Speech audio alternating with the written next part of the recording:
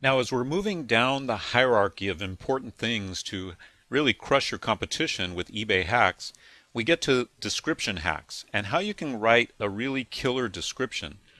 If you can highlight the benefits of the product to the buyer, you'll go a long way towards selling the product. See, most people talk about the features of a product, what it does. But if you talk about how this product will benefit them, what it will do for them, how it will make them look better, feel better, do better, you're going to go a long way towards selling the product.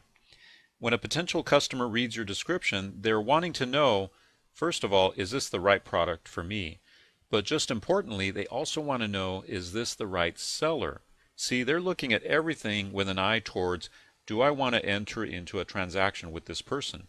So they're looking at your images, they're looking at your description, they're looking at your terms of service, they're looking at everything, and they're making a dual decision. First decision, is this the product for me? Is it priced right? And that's a product decision. But the second decision really is this a person I want to do business with? So keep that in mind as you're doing this, and as you're writing your descriptions, you want to always sound friendly and easy to work with. The other key, especially if selling a used item or a collectible, is to be totally transparent about the condition of the item. It's so important when selling a used item or a collectible item to really show all of the flaws in the item, as well as all the good parts. If you have a more involved description, you'll want to use the AIDA formula that is used by top copywriters. And A stands for attention. So at the very top of your description, you want to have a headline that draws the attention. Now, many people just use the title at the top of their description. What you might want to do is use something similar to your title, but highlight the most important benefit that product will bring to them. Then the I stands for interest. So then you begin to explain some of the benefits of that product, and you begin to build interest in the item. The D stands for desire. Now what you're wanting to do is really pile on the benefits of getting this item and what it does for them. Really building the desire for the item. And the A is the call to action. When you want, towards the end of your description, you want to let them know, and if you order today, you get free shipping. Or if you order today, this item is guaranteed.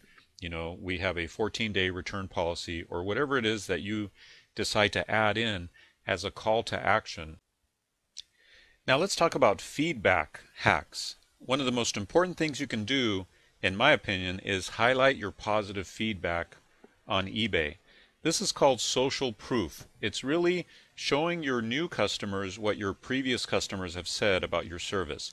It's showing that you are a great seller, you do things quickly, you ship quickly, you take care of problems very quickly. Unfortunately, most people won't go and check your glowing feedback. They won't click on the feedback button, they won't check it out. So why not add a screenshot of some of your feedback comments to your description, the way we did with the photo added to your description earlier, right? What you can do is grab a screenshot of some of your most positive feedback comments and then put them right there towards the bottom of your description. So the first step is to get a screenshot of some of your best feedback comments. One great tool that you can use is Gyazo, located at gyazo.com. It's spelled Gyazo.com. This is a screenshot tool that allows you to take screenshots on the internet and then automatically uploads it to your Gyazo account online. You could do that and then use that image to upload it to PhotoBucket the way I showed you earlier. And let me walk you through this by showing you another demo video and walking you through exactly how to do it.